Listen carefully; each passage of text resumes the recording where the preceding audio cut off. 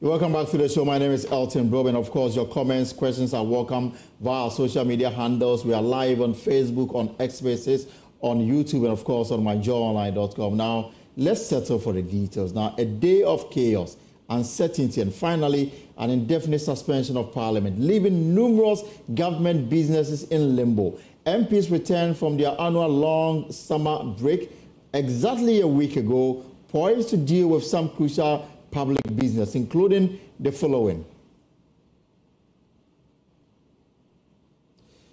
Approval of budget for the first quarter of 2025, usually in November, and then when there's a new government in place, they will have the time to go through and then prepare a comprehensive budget. But spending must take place between 1st January until when there's a new budget. So that obviously is presented in November, debated and approved, but clearly with what things stands now, that is in limbo, approval of budget for the first quarter of 2025. There's also the government promise to lay before Parliament an airline that government is of the view that will revoke mining in forest reserves. Now, we don't know the status of this, but with the suspension, it's unclear the progress that can be made on the airline. So that's business number 2 that is in limbo. There's also a request by government for the approval of $250 million for the Ghana Financial Stability Fund, with the development that is also suffering some setback. And there's also the approval of $250 million for Ghana's energy sector loan. So these are some of the programs that are likely to be affected by the indefinite suspension of Parliament. There's also the approval of some $350 million worth of tax waivers. You know, this matter has been in and out of Parliament for close to 4 years, if you like. Now, at the last sitting, Parliament made some progress. They amended some of them. The expectation has always been that with this final session, they will go through and have it approved. It doesn't look like that is going to happen anytime soon. Of course, there are some 2 Supreme Court judges vetted by the Appointment Committee, awaiting approval by the plenary. That is also on hold.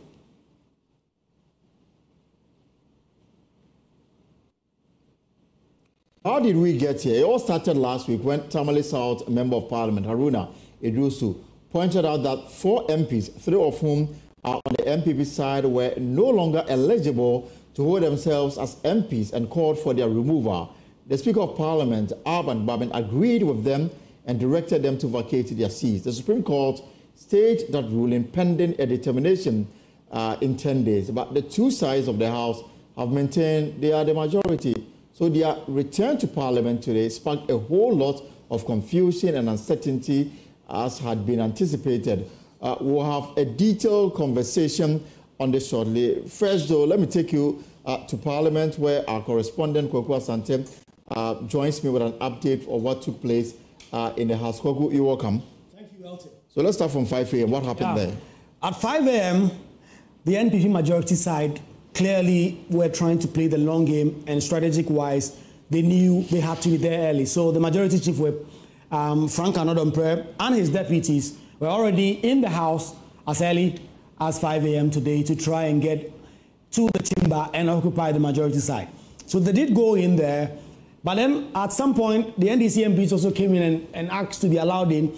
But then that was the time some military men had been deployed on the request of Parliament of Ghana itself to sort of clean the place up, do a bomb sweep to ensure that the place was good. And in fact, those are some of the things that the letter referenced in terms of the specifics that they were looking for in that. So the military personnel. The military personnel. So they were there on the instructions of Parliament. Yes, in fact, there's a letter that was signed by Camilo Puaman, the Deputy Clerk in charge of Legislative Management Services, on the authority of the Speaker of Parliament, Alban Babin, to the Chief of Staff of the Ghana Armed Forces, requesting the deployment of certain specific officers of the Ghana Armed Forces to come and sweep the conference center where the parliamentary sitting was happening. So they were there.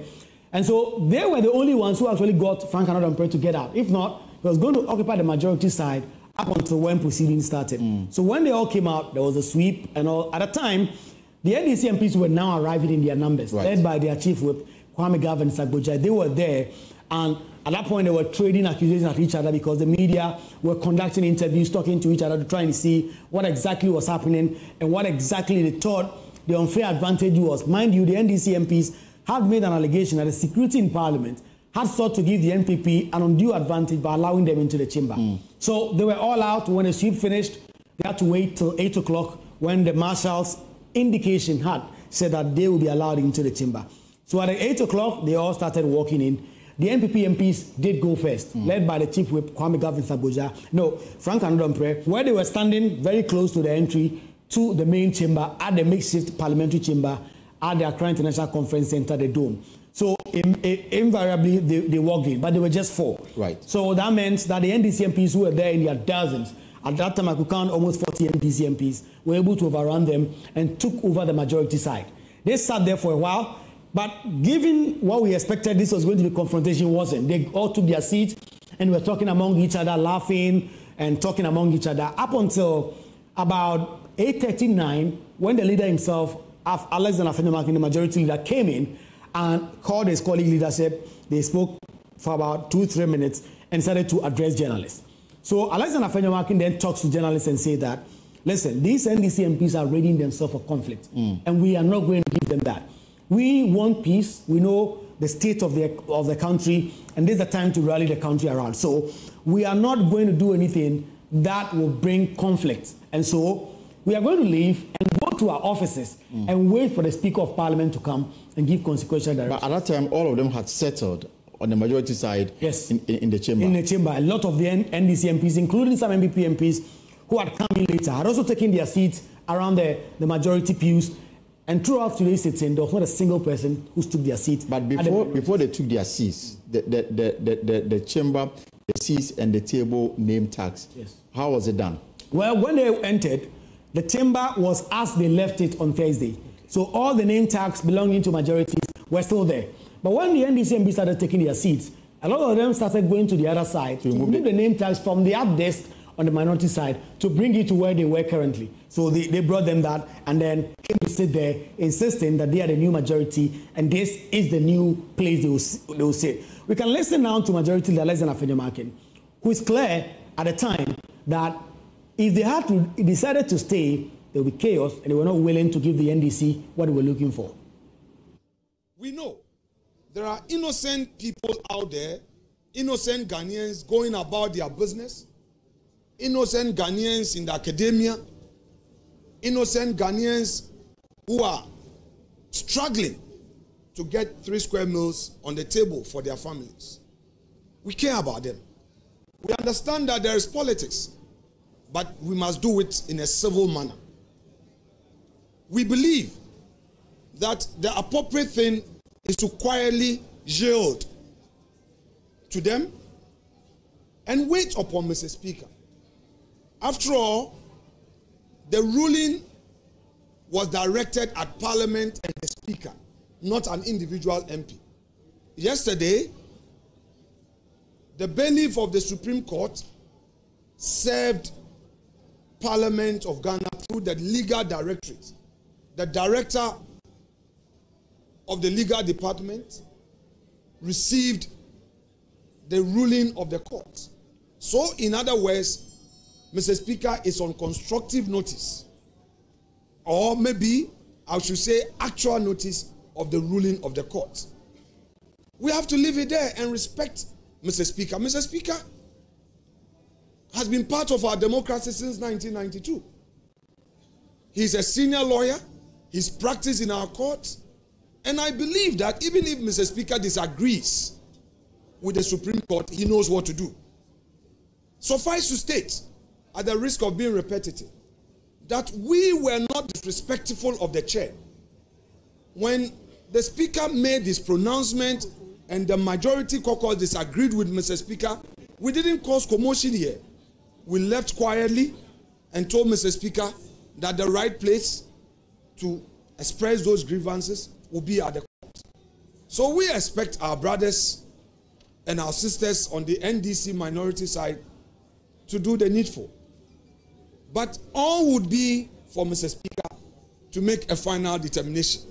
The nation is looking up to Mr. Speaker. all his years in politics, this is a crucial moment for him to add weight to what we have done to preserve the peace. MPP is for peace. MPP is for peace. MPP is for peace of Ghana. We will not allow anybody to disturb the peace of the country. It is a notorious fact that we remain the majority caucus of this parliament.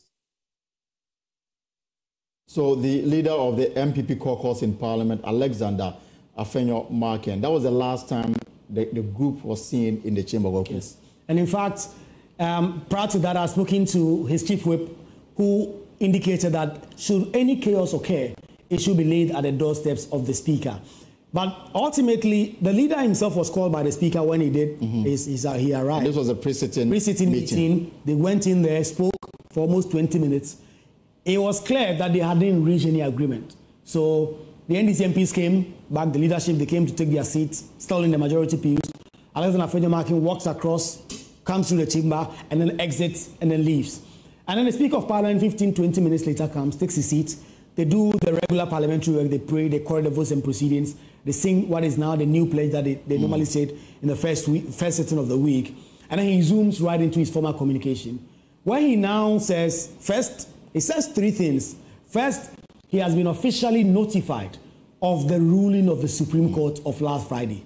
That's all he says. He does not go in to say, okay, this is exactly what the Supreme Court says. But of course, we all know that the Supreme Court had voted 5-0 unanimously to stay his verdict, declaring 4 seats vacant. But all he says is that he has been served of the proceedings from the Supreme Court, one. And then he goes on secondly to say that there is no quorum to take decisions. He reads the standing orders and reads Article 102 of the Constitution and says, for there to be a quorum, there must be at least half of all MPs present before you can decide on matters voting-wise, decision-making. And with only at least 136 NDC MPs seated, you don't have that. Because if all NDC MPs were present, they are just 136. Of course, if you hold sway that Kwachaka seat has been vacated, if not 137. So he then goes ahead and says that because of this, and because the House is not going to stay, I don't know if it's because the majority had told him that they are never going to come back, because if the House did not have a quorum to take decision today, tomorrow they may have it. Right. But I don't know if the majority had informed him, the MPP MPs had informed him that they were not going to come to the House any moment from now or in the future, for which reason he said then that he's adjourning Parliament indefinitely. Listen to Bagbin give out his reasoning and then ultimately adjourning the House indefinitely. As you may recall, on Thursday, I informed the House, pursuant to Standing Order 18 of the Standing Orders of Parliament, on the occurrence of vacancies in the House in relation to 4 honorable members. Yesterday, I received a process from the Supreme Court, which is a ruling from the Supreme Court pursuant to an ex parte application directing Parliament to recognize and allow the 4 affected members of Parliament to duly represent their constituents and conduct full scope of duties of their offices as members of Parliament pending the final determination of a suit filed by Honorable Alexander Afenyo-Markin. By Article 102 of the Constitution, 1992, and Order 64.1 of the Standing Orders of Parliament, I note that we currently have a quorum to transact business. Consequently, in view of the current circumstances, the fact that there is a question on the composition and constitution of Parliament, and having regard to the public interest and the exigencies of the state of affairs in Parliament, I will proceed to, in accordance with Standing Orders 59, adjourn the House indefinitely. That is sine die. I want to quote Standing Orders 59:1. It says, the Speaker may, in consultation with leadership, suspend a meeting of the House indefinitely or for a period determined by the Speaker, having regard to the public interest and the exigencies of the state of affairs in the country. Honorable members, I have consulted leadership and I am exercising my discretion to decide to suspend the meeting of the House indefinitely. The House is accordingly adjourned sine die.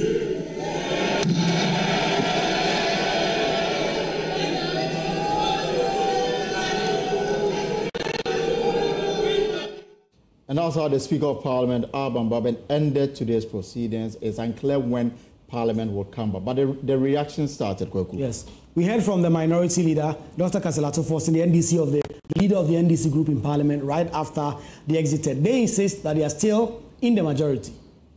We want to make something very clear. The NDC members of Parliament are in the majority in Ghana's Parliament.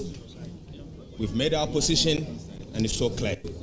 We are not changing our positions. We see ourselves as the majority. We are fortified by the Constitution and the standing orders of this House, and we see ourselves as the majority. We are grateful to the Right Honourable Speaker for doing what is right, and we respect his decision. We hope that the time will come that this House will be recalled and will take our position as the majority caucus. Thank you very much. Right, so what government business is now on hold? I want Kweku to walk us through some of the businesses that are likely to be affected with this position taken by. Yes, and Nelson, at the start of the show, you did go through all these key businesses that now on hold. For the most important ones, the vote and the appropriation, which at the start of November we expected, and this is the last week, getting into November, early next week. And so that is seriously going to be affected. There's also the $350 million worth of tax waivers. There's a lot of work that has been done on it to try and see that it's acceptable to both sides, although the minority still insists, the NDC group still insists that they oppose to it on the matter of principle. There is the matter of the Supreme Court nominees, two of them nominated by the president, vetted by the committee. Of course, the members are split on partisan grounds. The NDC MPs are opposed, NPP MPs are in approval. So there is that split on that. And so these are some of the key issues. And then there's a $250 million loan the government will be seeking to get it to show up the CD and see how well it does. So now we have to wait till the Speaker of Parliament or whatever engagement they have with leadership as to when Parliament will reveal. Before I let you go, there's this picture making rounds. The member, I don't know what I should call her, the vacated member of Parliament for Agona West, Cynthia Morrison, with the majority, the MPP leadership in Parliament. What is the story around this picture? Well, yes, we heard that. Was she in Parliament? Was she in the chamber? She did not come to the chamber, but we understand Kennedy Japan is leading a certain process to try and broker peace among the front of the NPP. And so she was at the majority leader's office, and they took pictures. They were excited about the situation.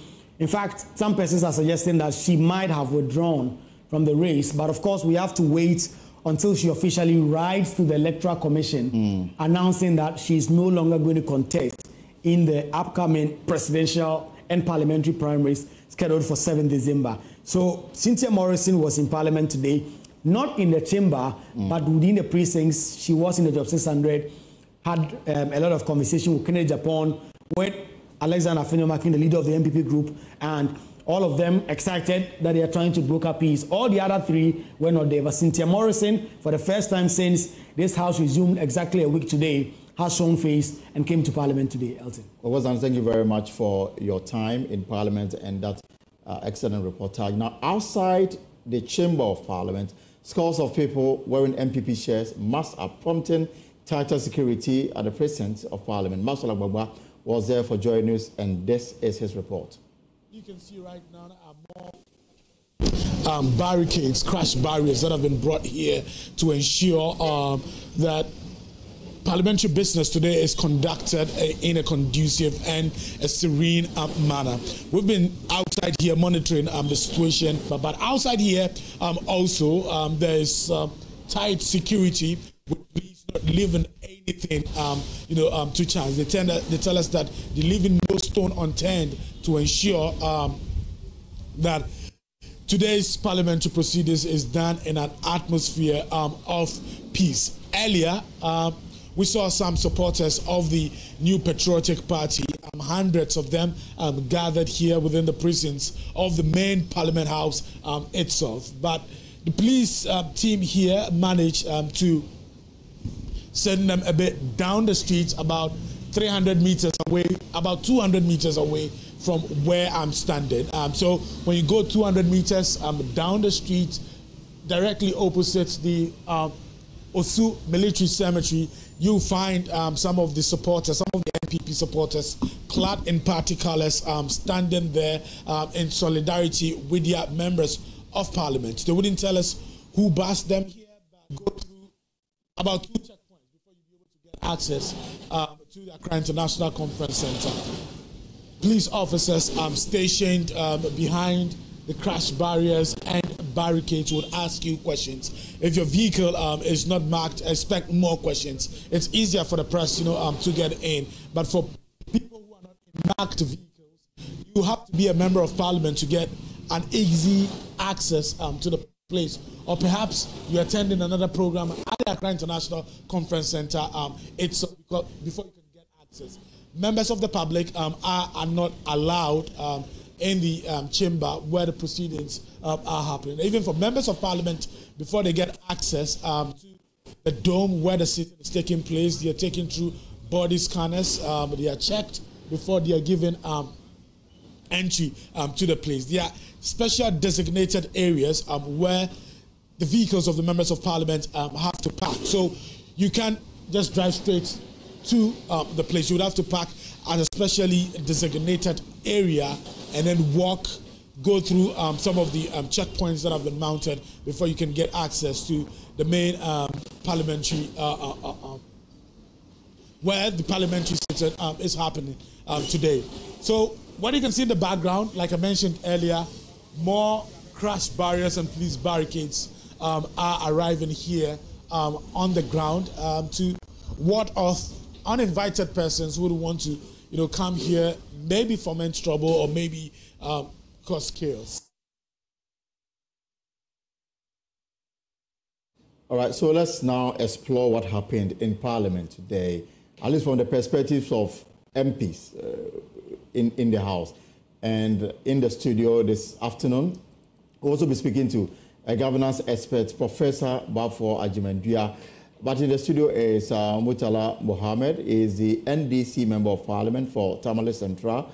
Titus Glover is a former MPP MP for Tema East and currently the Regional Minister for the Greater Accra region. Of course, Professor Bafo Ajimendua is a former UN Governance Advisor and currently CEO of the Kufuor Foundation. Let me start with Honorable Murtala Mohammed.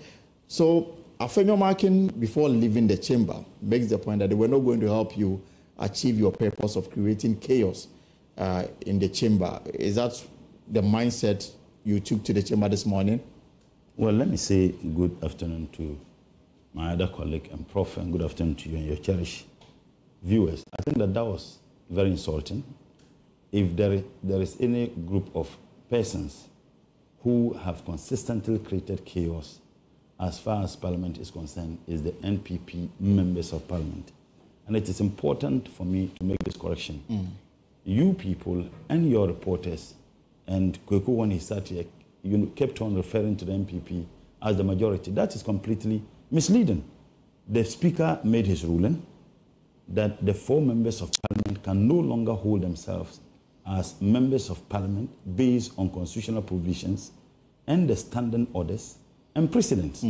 Now, even if we assumed that the Supreme Court ruling was a ruling that is supposed to be binding, that ruling ought to be communicated to members of Parliament and the people of this country on the floor of Parliament by Mr. Speaker. So until such is done, I don't know why you guys have... Doesn't this answer that question? When the Speaker said that yesterday I received a process for the Supreme Court, which is a ruling from the Supreme Court pursuant to an ex-party application, requesting Parliament to recognize and allow 4 affected MPs to duly represent their constituents and conduct full scope of duties of their offices as members of Parliament, pending final determination of suit. As a matter of fact, the Speaker didn't even read all the things you've just read. He didn't. The Speaker only said that he had a communication from the Supreme Court, which is ruling. He didn't expatiate on the house in the floor. He didn't do that. So as long as the Speaker didn't do that, you cannot be seeking to describe the MPP as majority in Parliament. They are minority in Parliament. If the Speaker had gone ahead to even read what you just read and indicated that Parliament agrees with the ruling of the Supreme Court, that is when you can then describe them as majority. And in any case, look, and I'm happy you have Prof online. Right. Look, the Supreme Court completely erred. Afenyo Markins went to court on the basis of proceedings that happened on Thursday. And if you know parliamentary practice, you have been a reporter. Of course. Whatever happened in Parliament, the next day is when you approve the proceedings of the previous day. That's why we have votes after correction, actually. And most often you have corrections until it is the proceedings are corrected and approved. You can't take that as an official document of Parliament. And mind you, there is an officer in Parliament who indeed is being investigated as having linked the raw proceedings of Parliament to the NPP. They went to court with this misleading, proceedings of Parliament, and the Supreme Court made their determination based on what Afenyo Markins and his lawyers presented to them. But doesn't the resolution, or perhaps the ruling read by Mr. Speaker on the floor as captured by the record, doesn't that constitute finality on the matter? It doesn't. You are saying that until official report is produced. I'm surprised you are raising this. You have been... I'm asking because people are listening. The reason why I don't want you to ask, because you have been one of the experienced reporters in Parliament. Whatever happens, let's say today, assuming we were to sit tomorrow, we will then approve the vote and proceedings of today tomorrow. Right. That is when you are doing the vote and proceedings, the Speaker would go page by page so that the necessary corrections are done on it before you approve it. Until the approval is done, it cannot be deemed to be an official, statement coming from Parliament. There's been another step of the official report. So I'm saying, and in fact, it must be approved by the Speaker. Right. So if we had a proceedings in Parliament on Thursday, you witness what happened today. We approved what happened on Thursday today. Yet this was the misleading statement that Afenyo took to the Supreme Court. And they couldn't do due diligence. And that for me is worrying. The Supreme Court, let me finish. No, because I want a preliminary comment so that I can bring it. They couldn't do due diligence. So the Supreme Court was misled into believing that what Afenyo Markins and his lawyers presented to them was the factual statement approved by Parliament. It was not. So that's why I'm saying that what the Supreme Court did as a political science student, right. I still remember the things, what the theories propounded by the likes of John Locke, Professor Montesquieu, and co. The purpose for separation of powers is not to tilt power towards one arm. I am saying that what the Supreme Court did, they have an exclusive authority to interpret the law. The directive of the Supreme Court was not interpreting the law. They were directing, or they directed Parliament to stay. Of course, for 10 days. I'm saying that what has that got to do with interpretation of law? If the Supreme Court had said that what Parliament did and what Mr. Speaker did was not in sync with the Constitution or the laws of this country, but that directives, Parliament is not enjoying. And frankly speaking, I was expecting the Speaker to cite the judges who sat on the case for contempt of Parliament. Only 2 institutions, only 2 arms of government have the capacity to cite for contempt, the judiciary and Parliament. Only 2. So I'm saying that I was expecting the Speaker to cite the Supreme Court for contempt, and the speed and alacrity with which the Supreme Court sat on the matter when they themselves said that they won't sit on Friday. It is shocking. We'll get to the meat of the matter, but my understanding is that the proper correction be done. The MPP is minority until the decision the Speaker made is reversed. It's reversed, and as we sit today, per the handlers of Parliament, the decision of the Speaker had not been reversed. Okay. So the MPP is minority, and NDC is majority. So address me as majority member of Parliament on your program. All right. Alexander Afenyomarkin, the leader of the MPP caucus, has been explaining why he went to court and been responding to the concerns raised by Honorable Murtala Mohammed. And that today's matter is a subject of controversy, and we just want to get your reactions on what happened today. All right, so I wasn't on the floor, so let me first give you a background to it. Okay, so Mr. Speaker called for a pre-sitting meeting, which is something that he normally does. So at the pre-sitting meeting, he called the leadership of both sides.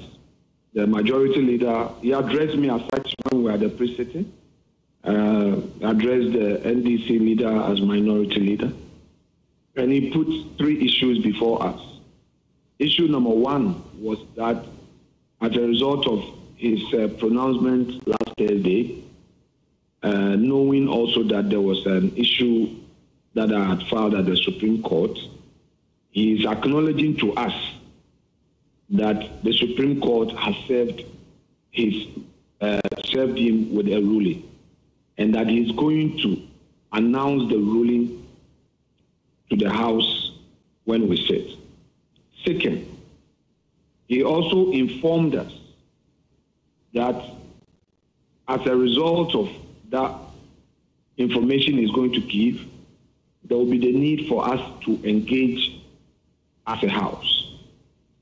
And thirdly, he said that he is aware that our colleagues on the other side have taken our seat, and that sitting, this one for emphasis, sitting in the chamber and arrangement there too is not his responsibility, is that of the clerk to Parliament. I repeat, Mr. Speaker said he is aware of the sitting in Parliament, that is, our colleagues haven't taken our seat, but that is not his responsibility. That is the responsibility of the clerk to Parliament. Okay. Then I came in to draw his attention that then he would have to speak to them to move before. Then our colleagues on the other side, led by Dr. Forson, said, well, they are sitting there because of his earlier pronouncement. Until he makes a further pronouncement, they will not move. I engaged the clerk, and the clerk said that he did not remove my name tag from my seat, and that administratively, they acknowledged that the NDC, MPP side is a majority, and so they didn't move our seat.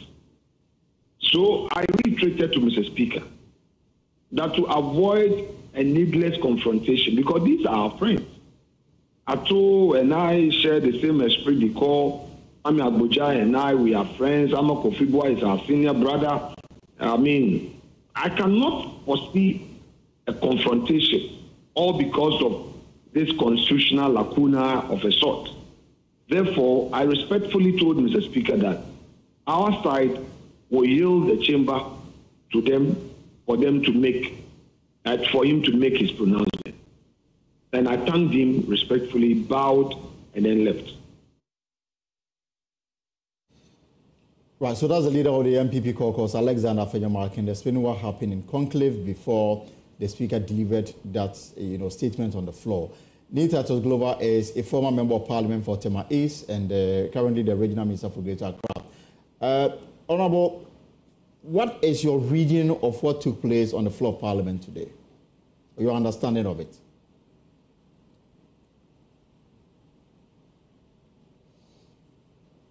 And if you can unmute for me. Can you hear me? Yes, I can hear you loud and clear. I'm saying good afternoon to my brother Mutala and Prof and your good self, and to all your viewers. I've sat down and listening to my brother saying that they are the majority, and the fact that when it comes to anarchy, it is MPP people that does that. But Mutala, let me tell you, your DNA has not changed. NDC, your DNA and your genealogy has not changed. What kind of DNA is that? When it comes to the DNA is about violence, it's NDC. He knows it. When it comes to the genealogy and the DNA of NDC, it's about violence. What is the issue? The issue is that there has been vacant seats. And based on it, the majority leader went to court. And when the writ was being served, I'm told that the speaker and his legal team refused to acknowledge receipt of it. Okay? They refused to acknowledge receipt of the writ that was being served. The speaker went ahead and made his pronouncement. But let me bring you back to the Constitution. Mutala, Parliament or the executive is not above the law. His Excellency the President and the Speaker of Parliament are not above the law. We are all subjected under the Constitution. The 1969 Constitution, where we run the parliamentary democracy, that gave more power to Parliament, is not the kind of democracy we are practicing under the 1992 Constitution. That is why the Constitution has given some powers to the Supreme Court for interpretation. And let me make this thing clear. Mutala, if you are there listening to me, the supremacy of the Constitution is very key to all of us. And I'm reading from Article 1.1. The sovereignty of Ghana resides in the people of Ghana, in whose name and for whose welfare the powers of government are to be exercised in a manner and within the limits laid down in the Constitution. 2, this Constitution shall be the supreme law of Ghana, and any other law found to be inconsistent with any provision of this Constitution shall, in the extent of the inconsistency, be void. So if Parliament standing orders is saying that constitutional provision is saying that because of the vacancy, Speaker has made a ruling, and for that matter, you are majority leader, please, if you want to be majority leader, come to the proper medium. Don't come through the window. Don't use Takashi and say that you are majority, so you come and sit at the right side of Mr. Speaker. But isn't that the decision they've taken? I mean, the majority status. I mean, it was not by accident. They earned it because of the Speaker's ruling. Let me tell you, if Speaker had received the writs, the fact that a writ has been served to the Speaker through the legal directive, that alone should not allow the Speaker to make that pronouncement. That alone is the beginning of the legal process. The Speaker shouldn't have gone ahead to make that pronouncement. But Honorable, you know that, I mean, the understanding we've gotten, and this has been collaborated by even Alexander Fenyomarken, that Parliament has a standing arrangement with the court that sermons can only be served on Monday. The day wasn't Monday. So if the Speaker refused to take it, it was based on a convention agreed between the two parties. Elton. Yes. We're looking at the exigency of the time. What exigency? At the threat that the NDC have been issuing on social media platform, the way their communication is going on, their press conferences and all that. Yes, you may have some convention between courts and Parliament, but if the need doesn't come as early as possible to avert some of these things, I don't think there's anything wrong for them to serve them on Monday. That is only an excuse that they want to dodge. But meanwhile, a decision has been made, and I was thinking that the Speaker this afternoon will admit and correct what he has done, to say that the minority should go back to their seat. They are not the minority members. So that when the full determination of the matter is done, then we can look at the whole issue. But the way my brothers are misbehaving and conducting themselves and do all kinds of, I feel worried. But if you monitored events, I mean, the two sides were there from 5 a.m., 6 a.m. until the chamber was open. There was no indication that something untoward was going to happen until the Alexander Fenyomarken told the media that they were leaving the chamber to avoid what potentially could be a chaotic scene. But there was no indication that such a thing was going to happen. Remember the eve of 7th December 2021, the way the NDC conducted himself in the election of the Speaker, Right Honorable Speaker. Don't underrate our friends in the NDC. They can do anything they like. So that is why the majority leader said, in order not to encounter any row with their colleagues, they would prefer to leave the precinct but the person, for them to do. But the person who is seen in the video running away with a ballot paper does not belong to the NDC side. Fine, you can call Carlos any names, but I'm talking about the preparation, the kicking of the ballot boxes, the scattering of the whole place by Muntaka and all those people. What didn't happen on that very day? It is a sign. You see, let me tell Mutala, you have tried through the demonstrations, these Ghana something demonstration you did, and the woman who claimed to be pregnant, they went to court, they did a test, and nothing has happened, you couldn't succeed. You went to the Galamsey, you couldn't succeed. And if you think you can get this through this route of you being the 24-hour majority group, then you are a joke. Mutala, then you are a joke. Excuse my language. Why don't you allow the due process to work? Meanwhile, the Supreme Court has made a determination in when you look at the Constitution, Article 2, the Supreme Court shall, for the purpose of declaration, under Clause 1 of this article, make such orders and give such directions as it may consider appropriate for giving effect or enabling effect to be given to a declaration so made. So if the Supreme Court have made a determination, they have served you, and you don't want to respect it, and you went and sat at the place of the majority, are you not being held the contempt of Parliament? And you say what? Speaker should charge the Supreme Court judges contempt of Parliament. A few comments from Prof, and I can allow you, because Prof has been on the line for some time now. Professor Bafwa Jumendua, Honorable Titus Global, I'll come back to you because we need to look at the way forward. Professor Bafwa Jumendua is a former UN governance advisor and currently CEO of the Kufuor Foundation, and he joins me. Prof, it's a privilege as always to have you here on the pod. So you've monitored events, and now there is some clarity as to the way forward. Parliament is on suspension until when we don't know. Some government businesses are on hold. For you, what should be the way out of this, this scene that is playing before our very eyes?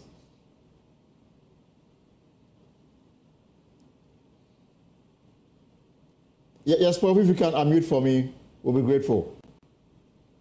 Right. Thank you. Yes, we can hear you now. Yes, I was saying that I'm happy the way the Speaker managed the day today, at the Parliament. Because before today, there were all kinds of serious concerns about what could possibly happen, in the chamber. His decision to first acknowledge receiving the Supreme Court's message was good, and he said it without any comment, which means not saying I rejected it or I'm confronting the Supreme Court or anything of the sort. He simply passed the message to all of us. Then, secondly, of course, he went through the agenda and read the minutes of the previous meeting, last Thursday's meeting. They approved it, and that was also ordered. Then, finally, of course, he came to say that based on certain issues, he's indefinitely suspending Parliament. I think it was a wise decision. I don't know what he has in mind, but certainly, from my perspective, it gives room for people to go back and reflect a bit.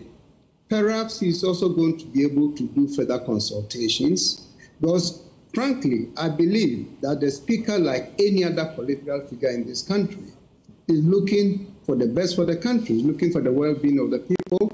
I don't think he's interested in violence or anything of the sort. Right. But by taking these steps, he provides the opportunity for further consultations and perhaps decide. On the other hand, if you want to be a little bit cynical, you can also say that, look, he's done this, and he may not call back Parliament, and then in 3 or 4 weeks, his tenure ends, and the matter dies. I don't know which way, but I want to be positive in terms of how he conducted himself today. So going forward, for you, the House is on suspension indefinitely, but then the standard also provide, avenue for Parliament to be recalled if both sides they are able to Ghana, they require signatures to force the Speaker to recall the House. But the way forward in all of the Supreme Court is standing on one leg. Parliament, according to the Speaker, has taken its decision. Until there is a reversal or a directive for that decision to be reversed, the status quo will remain. Prof, the way forward, because clearly the entire country was on tenterhooks this morning, awaiting the Speaker's directive. Correct. And that's why I think he took that step, perhaps to allow that to happen. Now, the way forward, I think this is the time for sober heads to prevail. And I think this is also the time for these so-called big political actors to consult each other for the sake of preserving the peace of this country. I think we do not have to act to disrupt the political process. In this case, the parliamentary process that is due to end formally in a few weeks' time. I think if we allow this to fester without any solution and then we pass into the next phase, that would be a big disservice to the people of Ghana. So I'm really sincerely hoping and praying that the Speaker, Mr. Bagbin, and privately, President, or Chief Justice, or whoever matters, they must put their heads together and find a way to bring some sanity to our political process. I believe strongly it's only private diplomacy that will solve this, because if each of them were going to stand by their guns, by the position they've taken, then I'm afraid that confrontation will be there, even though there will be no open fight or conflict. I mean, 2 weeks ago when we spoke about illegal mining, LI 2462 was one of the key issues that you mentioned, that there was a need for that revocation to take place. Now, that is on hold because of the decision taken by the Speaker today, plus other businesses of government. Correct. Well, unfortunately, if the Speaker does not reverse himself or call Parliament back into session, then everything having to do with government business will come to a halt. And the implications of that will be dire for us. And that's why I'm just hoping and praying that these important people in our politics should put their heads together. They all should demonstrate statesmanship. This is the time for this country to fly instead of sinking. And it depends on the thinking and actions of these important political actors. So for me, the onus is on them.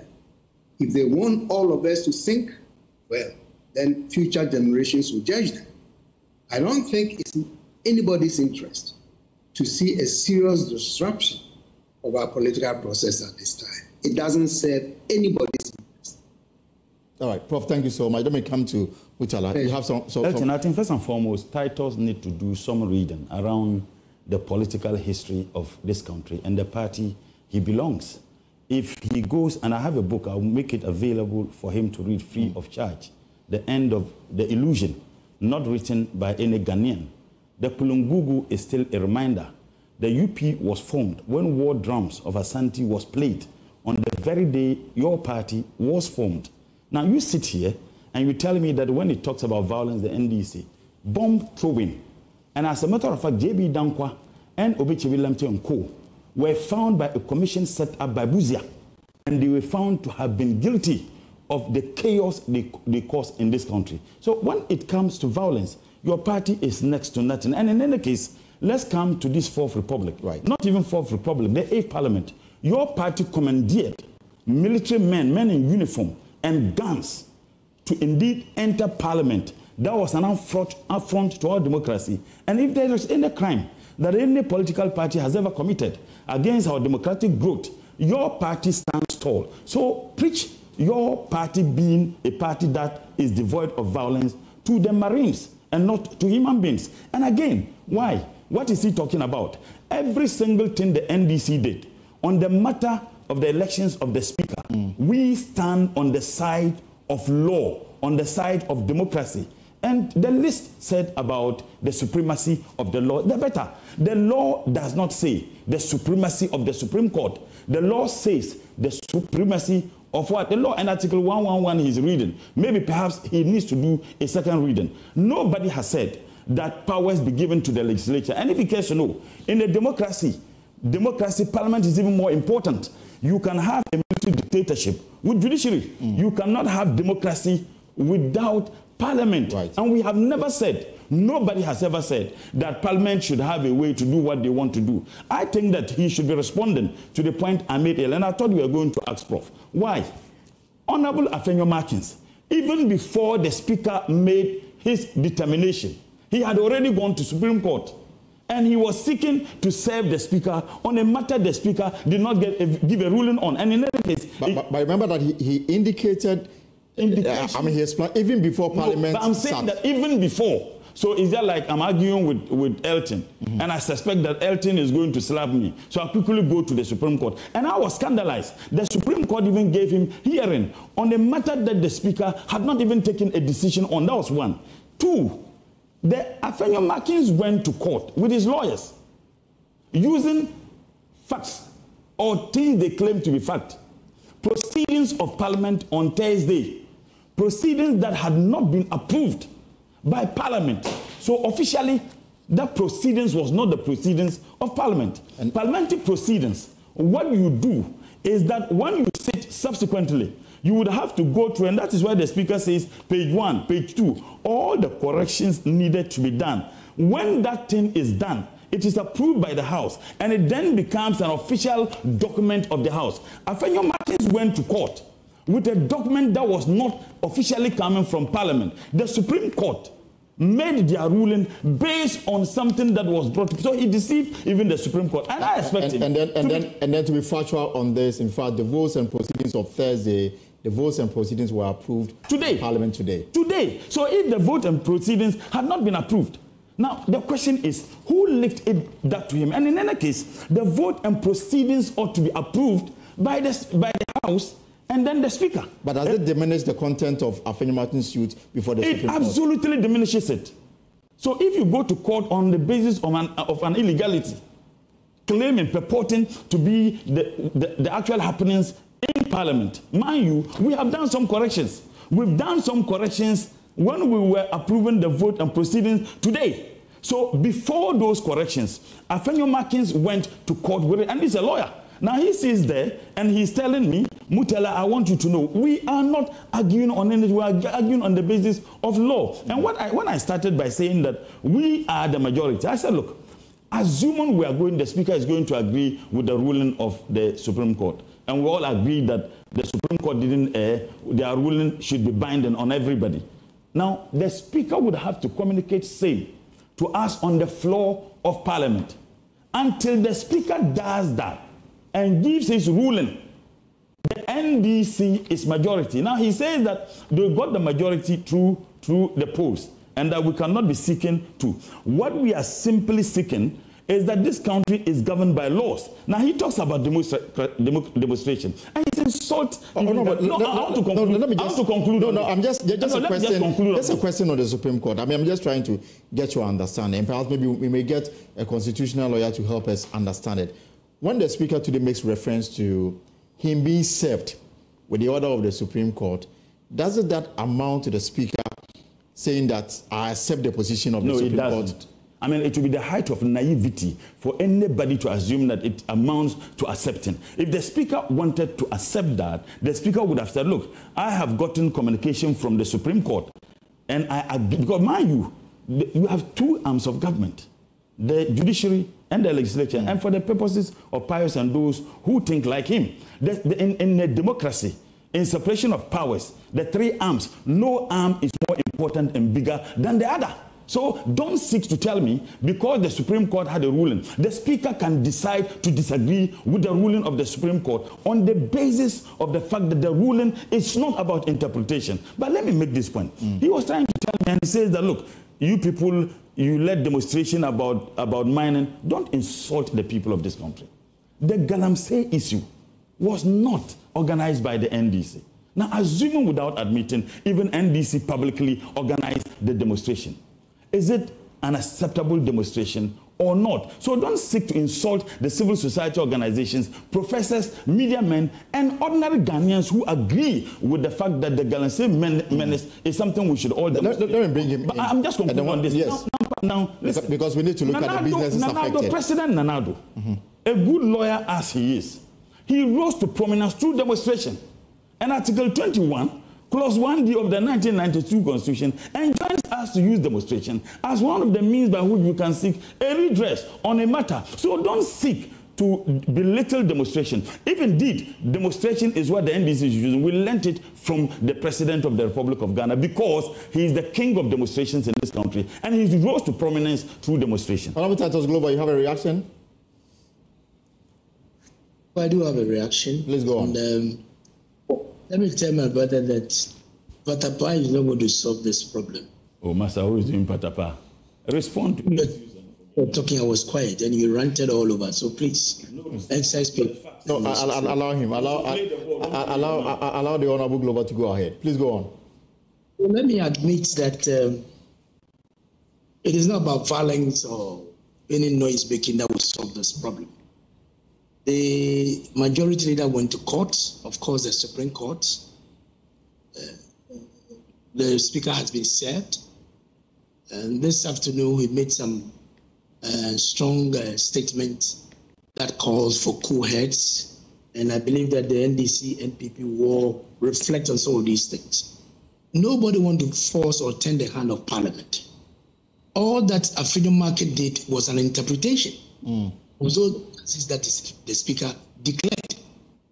And why are you not waiting for the determination to be made by the Supreme Court? And that is, for me, that is my concern. For the Speaker to go ahead and make those pronouncements. And when they had the conclave, listening to and watching Afenyo Marking talking, when he met the leadership in conclave, and now he has admitted the orders of the Supreme Court, I thought when he sat in the plenary, he would have reversed that statement that he made, so that would Supreme doors go live. There's no need even to call for any adjournment senator. You get my point? So that they all go back to their respective positions and the business of the House will continue. But the Speaker held back. He did not comply with the orders of the Supreme Court, because the Supreme Court has told him what to do. He says, stand down and let us wait after 10 days. When we make a full determination of this matter, then we can continue. But the Speaker decided to be silent on it and just say that he has adjourned Parliament senator. And for me, that is how it is. Anyway, there is a lot of things that we can do together and see how we could do, because I'm looking at the international interests of this country. Right. That has been a beacon of democracy. 32 years in the constitutional democracy is something that we need to guard jealously. Therefore, things that will destroy this image, we need to guide it and make sure that we avert some of these things that's going to happen. So for me, Mutala, tell your people, you and your people, tell them that no, it's not Patapa. Let us exercise restraint. Honorable Glover, are you not concerned about pending government business that requires immediate attention? You are looking to help the energy sector with $250 million loan. You are seeking to grant tax waivers to some companies. There's also, the budget for the first quarter of 2025. Elton, I'm deeply concerned, because that's why I'm saying that when Speaker met the leaders in conclave to say that he has received the orders of the Supreme Court, right, asking him to stand down whatever he has done, I would have loved that he'd have told the leadership that, look, based on my pronouncement last week, I want to reverse that decision. And they do that rather than to postpone the House synod. For me, that is where I have a problem with the Speaker. Do you understand? Because the Supreme Court has given you some orders. And listen to what the Supreme Court, the Constitution is about the Supreme Court when they give orders here. Right. And Article 2.4 is a failure to obey or carry out the terms of an order or direction made or given under Clause 2 of this article constitute a high crime under this Constitution and shall, in the case of the President, Vice President, blah, blah, blah, blah, blah. So if the Supreme Court has given orders to the Speaker, why is he not complying? He only came to inform the members of plenary that I received the communication from the Supreme Court. And for that matter, I have to postpone Parliament indefinitely. For me, that is my worry. Speaker could have cured that problem right there, so that both the minority and majority would take their respective seats in the chamber. Then the business of the House can continue.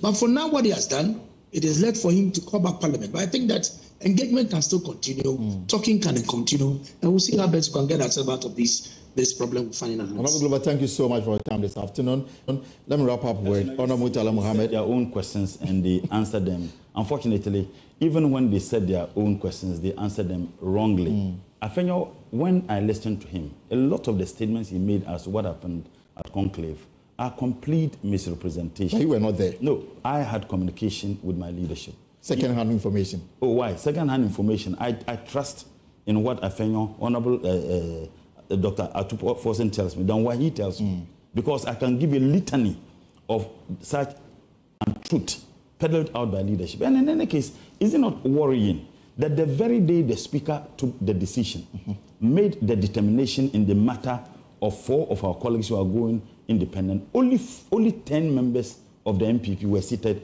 behind their leader. Only 10. Today, when he said that because they didn't want confusion, they entered into the chamber first. When there was already communication by the Speaker that no one enters into the same chamber except after 8 o'clock and after the determination of the Speaker, they went into the chamber. When our members entered, he didn't have his members behind him. That was the only reason. That was the only reason why they didn't sit where they sat. And in any case, when they went to Conclave, he said that the Speaker addressed Honorable Atu Forsen as minority and majority. That is not true. As a matter of fact, the reason why they didn't sit, they were insisting that when they come to the chamber, they would want us to move to the minority side and they sit at the majority side. And the Speaker says, look, my ruling still stands. And the fact that the Speaker didn't make pronouncement on the communication he had from the Supreme Court tells you that the Speaker disagrees. So the way who tells him that the Speaker is compelled to agree with the decision of the Supreme Court in a matter that is not interpretation of the law? It was the ruling, was directives that stay what you are supposed to do. In any case, I don't think he read the ruling of the Supreme Court. Honorable Afenyo Markins went for 10 days. The Supreme Court says we are giving you more. We are giving you more than 10 days. Yeah, no, it's indefinite. That's what the Supreme Court did. So it is the president or the executive asks them to jam. They ask how high. Because if the person who came to court is seeking 10 days and you decide to give him more than 10 days, Friday you said you won't sit, you are sitting on Friday. And in any case, the lack of due diligence by the Supreme Court should be worrying, because Honorable Afenyo Markins went to court with proceedings that was not official proceedings of Parliament, because every proceedings of Parliament becomes official after it is approved by the House. So the way this forward was not approved. The way forward, it was not approved. Course. I mean, and that is why we are worried. In any case, if I were the Supreme Court, we will humbly eat the humble pie and says, look, we were deceived. And that for me itself is contempt. Honorable Afenyo Markins and his lawyers deceived the Supreme Court by presenting to the Supreme Court something they deemed to be factual proceedings of the House, when in actual fact it wasn't. You witness, we approved the vote and proceedings on Thursday today. Right. And there were a lot of amendments, at least 4 amendments and corrections were done in the votes and proceedings. And this was what the Supreme Court used as a basis. And let me state this very clearly. The Supreme Court is not superior, the judiciary entirely is not superior to Parliament in a democracy. Neither is it superior to the executive. And maybe perhaps Pagos need to go and read the writings of Professor Montesquieu, John Locke, and co. He would have proper appreciation of what constitutes separation of powers. That power must not be tilted towards one arm, lest it will be used arbitrarily. Every opposition the NDC has participated in Parliament is in the interest of the democracy and the defense of good governance. We wrap it that up. Is why there are a few government businesses that are on hold because of the decision taken by the Speaker today. One of them is the 350 fraudulent, 350, no, but 350, I'm coming, fraudulent, and I say this with all the seriousness. How can you be seeking to borrow about $100 million, yet you are giving $350 million to foreign companies in the name of 1D1F? Who does that? And there's also the Mining and Forest Reserve, the LI. Now that you are not sitting, it means that progress on that will also not happen. I believe that is one of the reasons why the likes of Afenyo and my good friends are doing so because they are openly against any attempt to stop the Galamsey. The president promised the people of this country he was putting his presidency online. If he had decency left in him, this man would have resigned. He wouldn't have spent a day because our water bodies are more destroyed than it was when he made. And then in the absence of a budget for the first quarter, in the event that the NDC is elected, you are not concerned that there will be no money for it. I'm saying that in the State of the Nation's address, we are profoundly concerned, but we will not compromise the defense of rule of law and democratic governance on the altar of what pleases the NPP. We won't do that. What we are seeking to do is respect the Constitution, respect the democracy that we are all enjoying to practice. Now, Afenyo is saying that because they didn't want violence, the statement he made to the Speaker when he was leading his members to walk out, does he want me to state it here?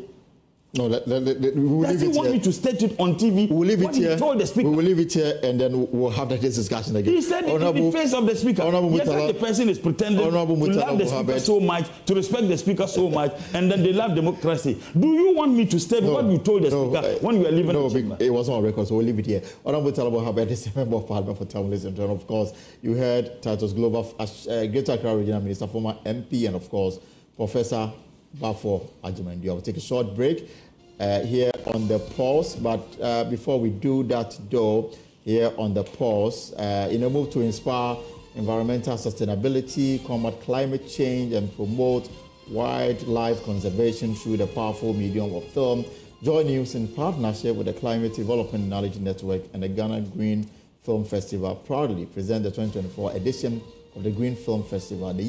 This year's festival themed Stories Spark Change will take place from Friday 25th October, that's this Friday, to Saturday 26th October 2024 at the Legon Botanical Gardens here in Accra. Over these 2 days, we will showcase films that highlight the intersection of human activity and the environment, emphasizing the transformative power of storytelling in driving environmental sustainability and social change. Join us for an exciting exhibition of films, documentaries, and discussions aimed at raising awareness and sparking action towards preserving our planet. Don't miss out this Friday and Saturday at the Legon Botanical Gardens. We'll return with more here on the Pulse.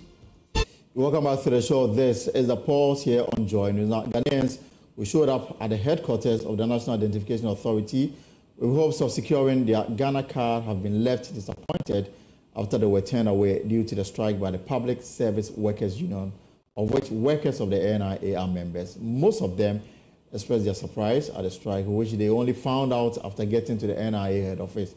My colleague Kenneth Jesse was there, and this is his report.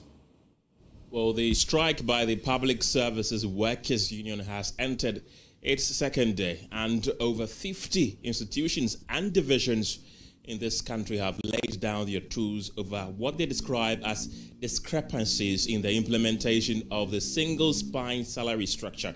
Now, workers, including those at the Electoral Commission, some at the National Labour Commission, and other state institutions say they will not go to work until government heeds to their demands. One of the mostly affected places is the National Identification Authority, the institution that is mandated with the issuing of Ghana cards. Now, when we got here, there were empty seats. Usually when you enter this premise, you see a lot of these seats occupied by people waiting in line to get your National Identification Authority card, or otherwise known as Ghana card, issued to them. But it is not the case.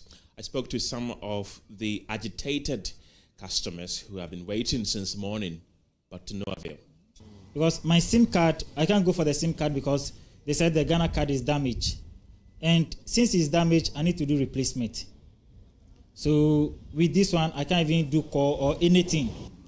You see, we are hustlers and we want to take some Okarabi and maybe riding. And the person say we need Ghana card to guarantee it. And we need the motto. Yesterday we went there and the person say unless we bring the Ghana card. So this morning we call some officer. He said, oh, we should come here. So we came here. We come here right now and then they are on strike. So the motto person is on hold right now. I'll be going to the university next year, so I'll be needing to fill some forms. Do you have any other option? No. So I just have to wait for them to resume. The Fair Wages and Salaries Commission has also been pleading with them to return to the negotiation table, insisting that they can only renegotiate with them if they call off their strike.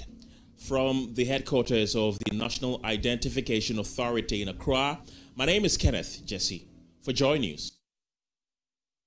This is a nationwide strike. In the Ashanti region, however, though, public sector workers defied directive from their union leaders to embark on a strike over the single spine salary structure. The strike, which was called by the Public Sector Workers Union, was expected to bring all public sector institutions in the country to a halt. However, checks in many offices in Kumasi, including the National Identification Authority and the Forestry Commission, indicated workers were at post at the time of our visits. Now, joining us in the studio is the General Secretary of the Public Service Workers Union, Bernard Ajay.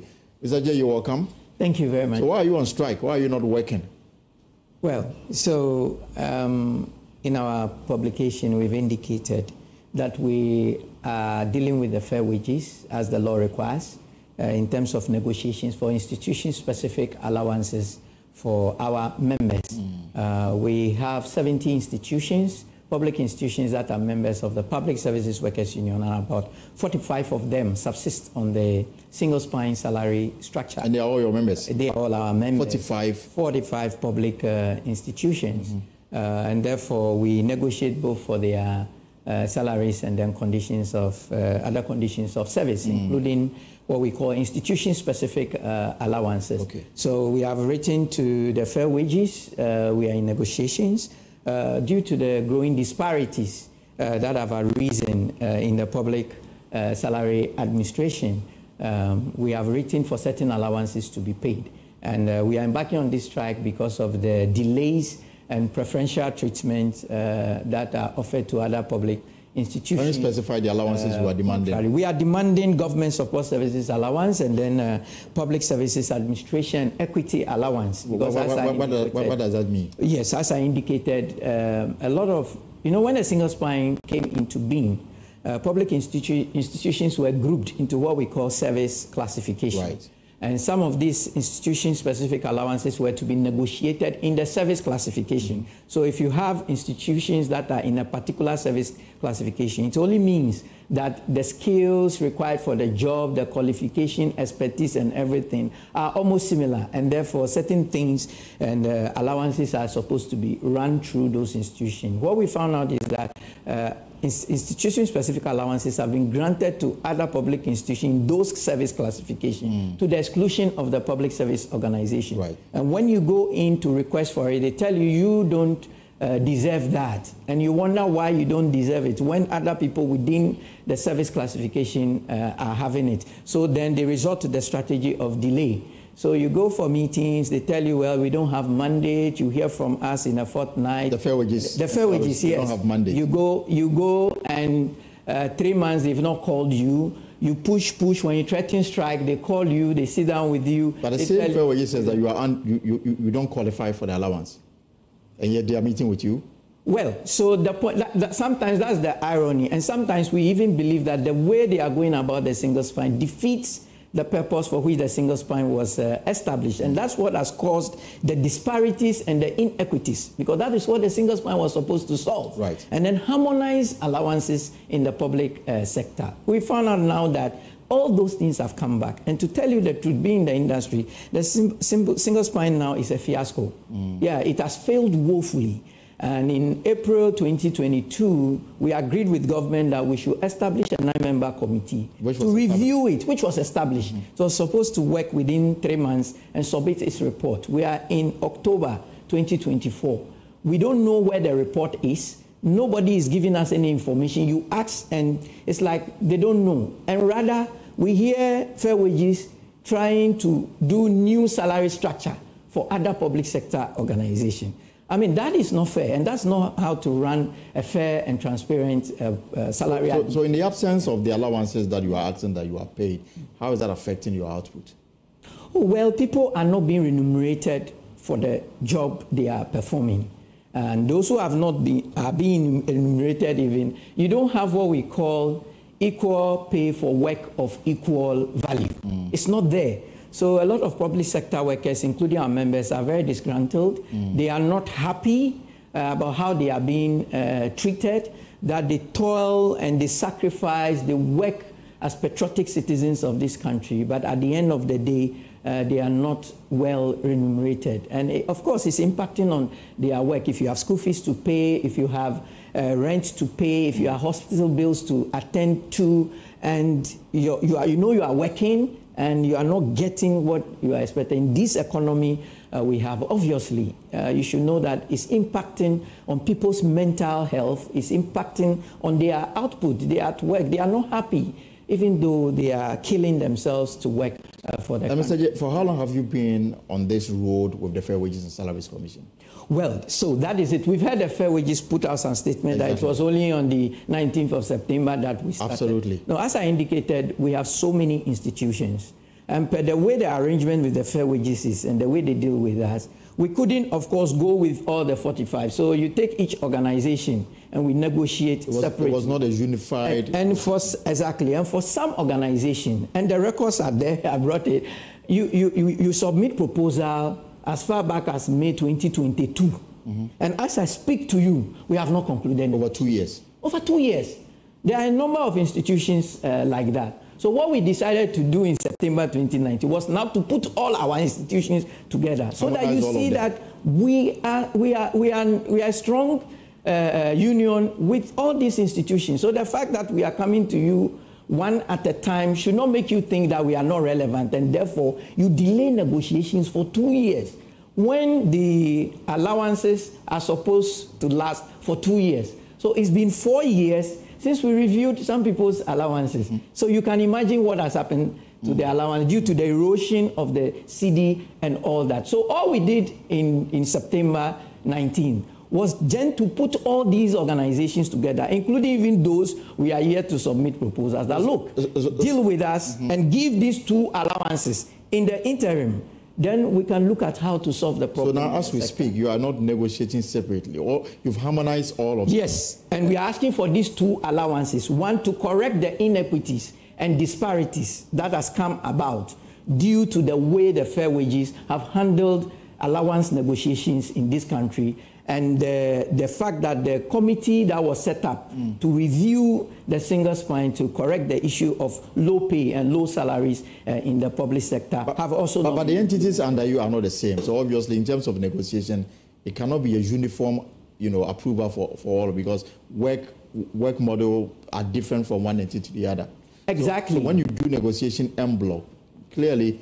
Exactly. We are talking about the institution's specific allowances for the service classifications. Okay. So one of the service classifications you have is, for instance, public policy, planning, service administration, and related services. A number of my institutions fall within that. The NCCs, the Electoral Commission, even CLOSAG members, and all, they fall under this. Most of them fall under this service category. And I've told you that the reason why we had the service category is because the job functions, the skills required, the duties, and the job scheduling, as you have mentioned, for some of these institutions are similar. Right. And therefore, when you do the negotiation, you should know that, oh, if this institution deserves this allowance, then this one too, they are performing the same job. A typical example is the tertiary research science service category, where we have the universities, we have the GAI, Ghana Atomic Energy Commission, which are members of the PSW, and the CSIR, because they are scientific and research institutions. So, for instance, they do research. So if you are paying book allowance, for instance, to the universities because of the research they do, it goes without saying it must benefit them. Well. Now, there are some allowances which you have given some of the groups, and you decide to deny those other groups in that service classification. And some of those who are being denied happen to be members of the public services. And that's why we're raising the issue. And that is why we are raising unfairness, exactly. Of the law. Exactly. The Labour Commission says that they cannot negotiate whilst you are on strike. But my understanding is that workers of the Labour Commission itself are members of your group, and they are supposed to be striking. Yeah.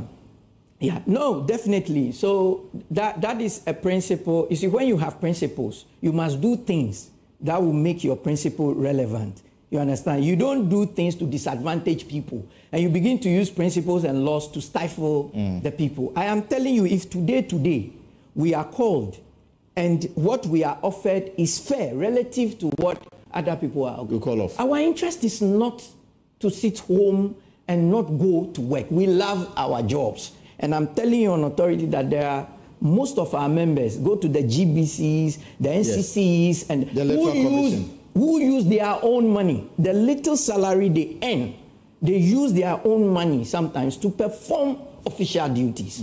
And I dare you, the media, to go down and do some of this investigative journalism and inform the public so that it doesn't look like workers are being unreasonable. Okay. But workers use their own money to perform official duties. But in Kumasi, some appears to be working, even though you've declared a strike. Well, so you can expect that there will be a few people who, for whatever reason, may want to take certain actions. But the fact is that, so far as we are concerned, majority of our members are, and these people you are saying are even going, I can tell you for a fact that they also want some of these allowances. And when we are successful, they will be the beneficiaries.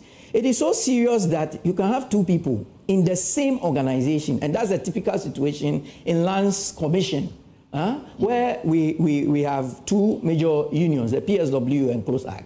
You can go there, you find two people, the same qualification, the same position, the same job schedule. Right. They all come to work the same time, leave the same time, but the one who belongs to PSW is being denied the allowance. Why? What? Because he belongs to PSW. And the one who belongs to the other union is being paid that allowance to the tune of almost 53%. 53%? Yes, of their basic salary. So what are we talking about? I think we should do things properly in this country. And the fair wages, we've dealt with them over the years since the fair wages was established. And I must say it's very despicable how they do some of these negotiations now, and there's no way you can explain that two people, the same qualification, same organization, same number of years of experience, same job, are being treated differently. Is your strike the reason why there was no weather forecast today? Well, it's possible. Yes, it's possible, because GMET is also part of the Public Services Workers Union. So until your demands are resolved, you will continue to be on strike? We will continue to be on strike. And what we are doing is, if anybody thinks that, okay, we should ignore these people, they don't have a case, the other public service institutions, including the GRAs, the airport, civil aviation, VRA, they will all join solidarity strike. Because, I mean, we are workers, therefore, if you cheat any worker or you treat any worker wrongly, other workers are conscious of it. Because if they don't support their colleagues, for them to be treated fairly and their rights respected, after they deal with their colleagues, they will come after them. So we are all together. For now, they are out. Those on the single spine have embarked on this action. We have an election coming up, and workers of the Electoral Commission, for now, they've also joined the strike. Yes, and the workers of Electoral Commission also deserve, better condition of service. They deserve their own salary structure, just as fair wages is doing for other public sector institutions. Okay. Mr. Benajaje, let's leave it here, and we'll monitor the strike action that you declared, and that started last week. Well, that'll be our show for today. For more stories, log on to our website, myjoyonline.com. Story: Speaker adjourns sitting indefinitely amid vacancies controversy. Parliament refused claims of Babin Akufo-Addo negotiation over vacant parliamentary seats, and of course, so many stories. MG Others Multimedia Group Limited condemns attacks on Erastus Aridonko and 3 other employees. Of course, if you go on myjoyonline.com, there are so many stories that you can see. Well, whatever you are up to in the hours ahead, I hope it's profitable. My name is Elton Bowe. See you same time tomorrow with another exciting edition of The Pulse. Until then, stay safe.